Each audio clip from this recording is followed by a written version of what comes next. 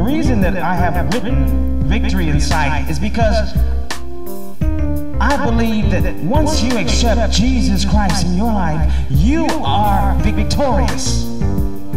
And I compare being a Christian today with being an athlete. You see, because athletes must condition and train their bodies constantly, day in and day out. They must focus mentally as well as physically. And this is the same thing that Christians must do. But when we do that, truly we see victory in sight. The first poem tonight is entitled, I Shall Give and Follow.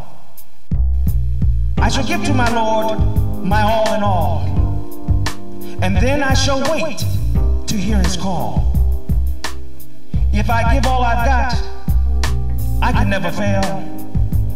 For when I build with my Father, my ship is sure to sail. My strength is great, I am not weak. And as I walk with the Lord, I walk at my peak. I am built of stone, no evil can break. I shall never be broken. My Lord, I shall never forsake. He has given me hope to bear each hour. He has given me strength, given me power. As I walk in his steps, others shall follow. His powers are strong, his waters not shallow. And never has his love for mankind ever been hollow.